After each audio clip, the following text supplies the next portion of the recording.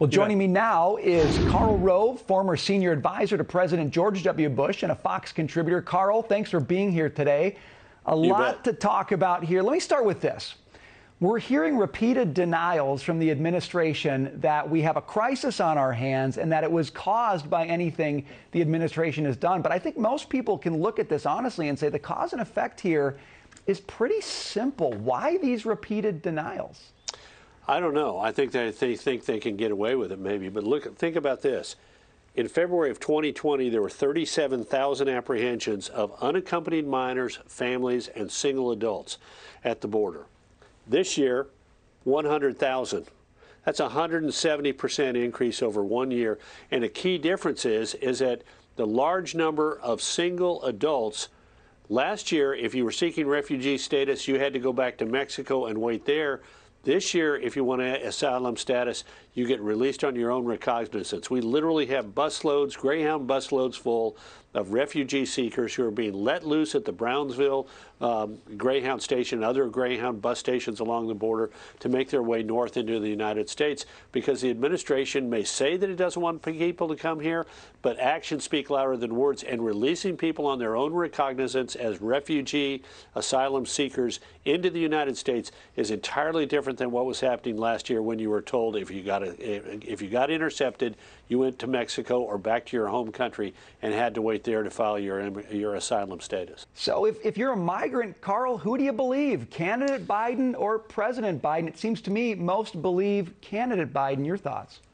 Yeah, the bigger problem is that candidate Biden was believed by the cartels, by the Coyotes, who immediately said, we're going to have, if he wins the election, we're going to have an easier time moving people into the United States of America.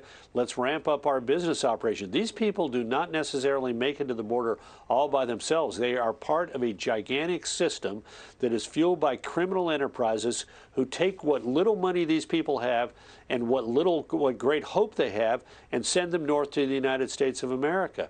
And those well-organized cartels and coyotes heard what candidate Biden said, and particularly as it became apparent that he had a good chance of winning, and then after he won, have moved to fill this void and to take advantage of this policy. You know, you've rightly focused on the substance of this issue. Of course, there's the political implications of this. And everything that's happening on the border is very, very visible. The American people can see it. They don't have to believe somebody else. They can look with their own eyes, especially if they're near the border. What are the political implications of this, Karl, as America watches what's going on and starts to think ahead to 2022? Well, I think it's going to, last year we saw a big movement along the border from the Democrats to the Republicans. The further west you got along the Rio Grande River, the deeper into what's called the Eagle Ford Shale, an oil and gas play, the worse it got for the Democrats, the bigger the movement from Democrat to Republican. And that was because of the threat against energy jobs. That threat is still there. Now we have a gigantic, after having a year of relative calm along the border, over a year, in the last fiscal year, about 500,000 people crossed the border and were apprehended, and they were returned.